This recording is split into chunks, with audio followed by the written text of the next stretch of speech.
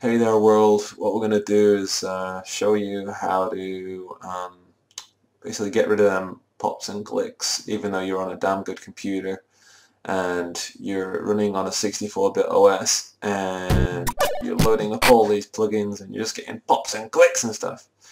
All you got to do is check settings and press on the bridge button. There we go. Now I've got Dr. Sid bridge. Here's a nice little Nintendo plugin, but many of these you get problems, slowdowns and stuff, but if you press on, coin! It's a coin! Okay, but if you press on this little settings thing, processing, bridge, yeah, it bridges 64-bit or something, and here's one of my favorites, yeah, yeah,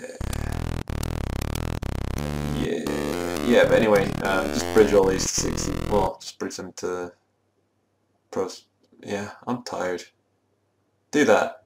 There you go. Do that. Bye.